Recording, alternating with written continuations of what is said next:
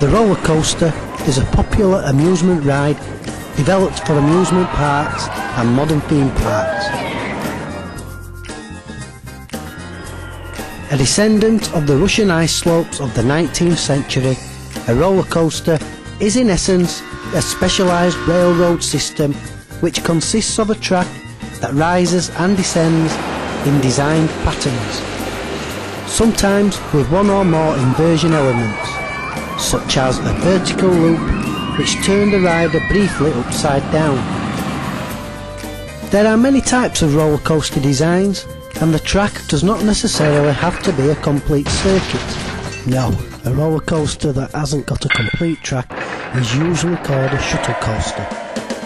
Most roller coasters have multiple cars in which passengers sit and are restrained with lap bars, seat belts and over-the-shoulder restraints. An entire set of cars hooked together is called a train. Some roller coasters, notably Wild Mouse coasters, run with single cars.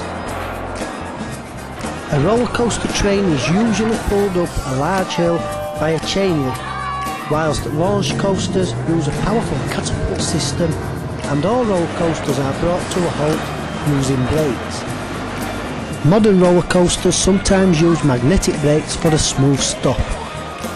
Roller coasters vary in height and speed, but all are designed to thrill riders, young and old.